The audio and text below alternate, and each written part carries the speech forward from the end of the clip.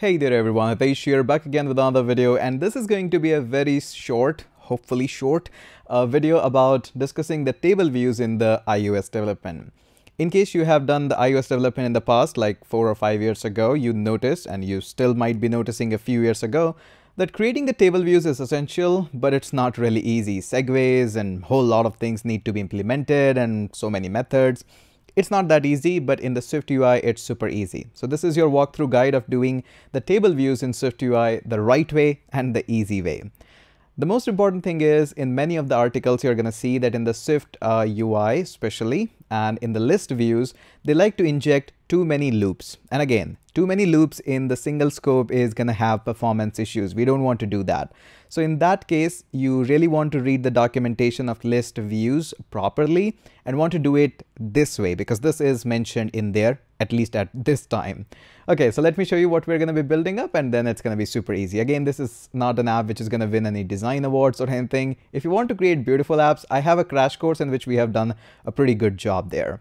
So this is a simple image which we are going to have. We are going to have a list of names that we want to replicate inside a table view, and that's all what we'll be doing. Pretty simple, isn't it? Just focusing on table views. Let's go ahead and do that. So we're going to be creating classic single view application. Click on the next. I'm going to be calling it as simple table views. There we go. I'm going to be storing that on the desktop. So let's go ahead and create that. There we go. Pretty good. Okay. I'm not interested in resuming this one even because I won't be worrying about that one. So first and foremost, in most of the cases, what you would like to do is create a model, of course. So let's go ahead and create a new group. Usually models are in their own separate group. There we go. And we want to create a new file. We will be creating a new Swift file, not the SwiftUI file. Just wait for a second. We'll be doing that. And friend. And let's just go ahead and call that. There we go. Now this model is going to have all the data that you expect that you will be using. So let's go ahead and do that. SwiftUI, create a simple struct. We will be calling it as friend and make sure this is identifiable. The reason why we want to have identifiable because Listview is all about iteration. You will have a single row that you will be iterating through, and it makes much more easier if your data is having this identifiable. This allows us, or this helps us in getting this ID. Come on, not like that. Getting this ID. In one of the previous video or the crash coursey thing, we saw that we can actually directly use something like UUID and can initialize that whenever an instance of this structure is going to be created, we automatically have a UUID. In this case, I won't be doing that much. I will be just saying that, hey, this is going to be a simple integer and that's all I want. Keeping things super easy. Then as of this application, we are having simply a string. We are going to be calling it as name just like that. So things are super easy in this case. Just want to mention that we want to create a model all the time because usually the data is going to be coming up from any database or online service. And we want to have some kind of structure for that data. That's why, following good practice. Okay. Now, let's close this model and go into the table view, and we will be creating a new file, and I'll show you why we are creating this new file. So this is going to be a simple friend list. Let's go ahead and name that friend list. There we go. The reason for having this friend list separately, because sometimes in your application, you don't want to see the default table view while just opening the app. Maybe that's your goal, but I just want to do all of this in a separate file so that it's much more reusable. If you want to do all of this, you definitely can go ahead and do all of this into the content view. That's going to be main file, but I want to keep things separate, simple, cleaner. Okay, let's go ahead and shrink this guy, and hopefully we are going to see the hello world there. But again, we are not much worried about that part. Now let's go ahead and see this friend list. And first and foremost, what we want to do is inject some data into this. So again, this is the preview part. This is the actual body, and this is just the import statement. Okay, so let's go ahead and inject some of the data here. Now, interestingly, first and foremost, we'll be creating an array. Let's go ahead and say we are going to be creating a simple var my friends. That's good enough. And we'll be directly creating an array.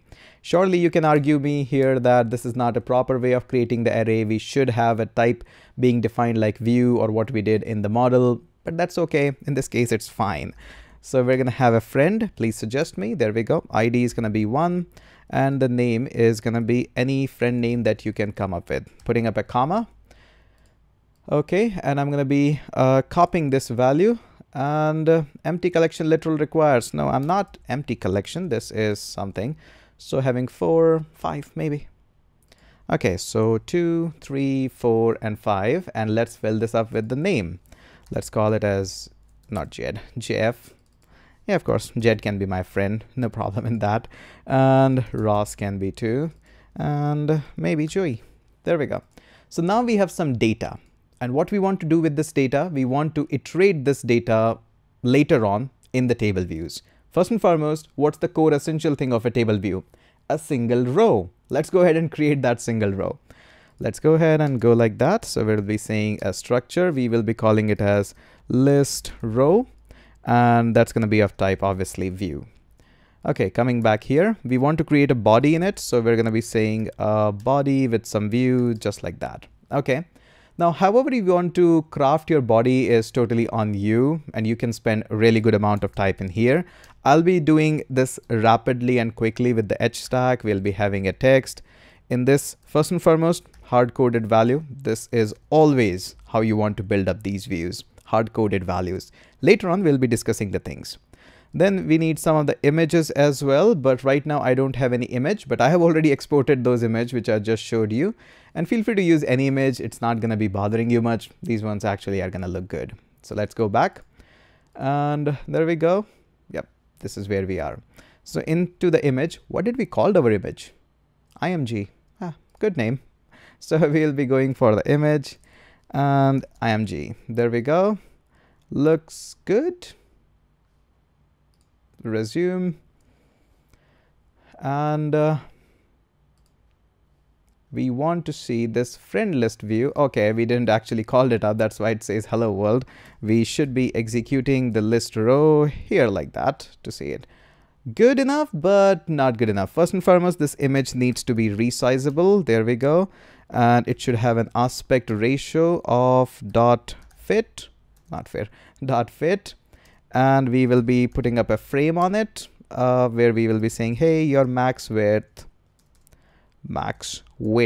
can be just 30, too small, 40. Okay, I'll work with 40. Now, obviously, we want to separate them apart. So here comes a nice thing which SwiftUI gives us, which is spacer, almost like a flexbox, surely modifiable. But I think this is going to just do the job. Surely that's going too far away, but table view is going to take care of that. Okay, now we have these data looking great. Now we want to inject this list row, this data into this list row. Okay, so how we're going to do that, especially taking the advantage of this last guy here. Okay, so first and foremost, what we'll be doing is we'll be creating an array on which all the values can be stored and we can iterate through over it. So follow me along. Inside this here, we'll be saying is friend to invite. Assume that this is a friend invitation application. Friend to invite, which is going to be having a type of array, and all the values will be of type friend. Okay. Now, coming up onto the point that how we can actually use this one here. First and foremost, we need to learn how to pass the data, because that can be really, really tricky in this case. So notice here, there is an array at the bottom. When you will try to fix this, this is going to say that, hey, first and foremost, in the previews, I'm previewing this friend list, which is this guy. Okay, that's important step. Now it's saying pass me the friend to invite, because that's what this is here, that we can iterate through over it. And you need to pass on the array of friend. Remember, we have already created this. So we are going to copy this, remove this, paste that. Now what is happening? This data gets passed to friend to invite and automatically is available here in this case. And now I can actually iterate through over it. So for first and foremost, what I can do is I can go ahead and remove this, and I can say, hey, I want to have a list view. So there we go. Now, if you remember in one of the previous video, I told you that these edge stacks and list view, almost all of them can be worked with this property like constructor thing as well, or directly as well. List view, we definitely want to go with this way. The reason for that is I want to pass on this exact value here. when I pass on this exact value, I don't need to use an additional loop because this is how the list is actually designed.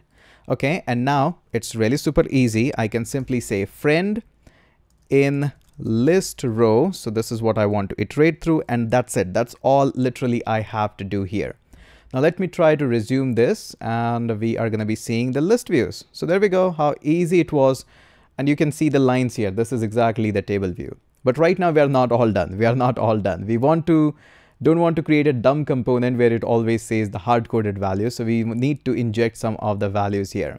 So let's just say we expect that whenever this component is going to be used, there is going to be a variable, let's call it as each friend is going to be passed to me. That's going to be of type friend. Now I can use this each friend, and how many values or whatever the values you have here, you can access them through the dot. In this case, I have just one for simplicity's sake, but we can use it. We can use it. You got the point. Now the problem is in the list row, you're not passing it. So if I try to fix this, it says, hey, you need to pass it on, and that should be of type friend. And I know this friend is going to be serving the job. This is almost like a for each loop. Come on, don't do this. There we go. And once I save this and try to resume this build, now it's no longer a dumb component. It's following and it's iterating through the values. So nice. Now what additional we can do is, if you want to make it like old school style table views, you can actually cut all of this and can place it into a navigation view. There we go, navigation view. And the advantage of having this navigation view is it gives you a heading and stuff like that. So we can do something like navigation bar title, which can be of type text, and I can say friends, double quotes, forgot that. There we go, nice and easy. Surely we can change the background colors and colors of rows and everything, can make it all the way from left to right or simply spacers, however you want to go with that one. But there we go. This is your brief tutorial about how to create a table views in the SwiftUI in the most easiest manner.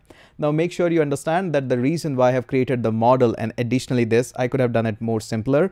But because I want to replicate a scenario where you might be getting some values from the database, for that you have created a model and I've inserted the values in here. Once the values are dumped down into an array, we can use this list view. Notice we haven't used any explicit for or for each loop. This is how it is designed, the list, and this is how it is meant to be used. Okay. Again, surely documentation might change, and in that case, I'll make another video, but this is all fine. So there we go, your short and simple and sweet video about SwiftUI's table views. I hope you have enjoyed it. Make sure you hit that subscribe button because I come up with a whole lot of videos almost every week, and you're going to have so much fun here. So hit that subscribe. And in case you like the video, hit that like too, and I'll catch you up in the next one.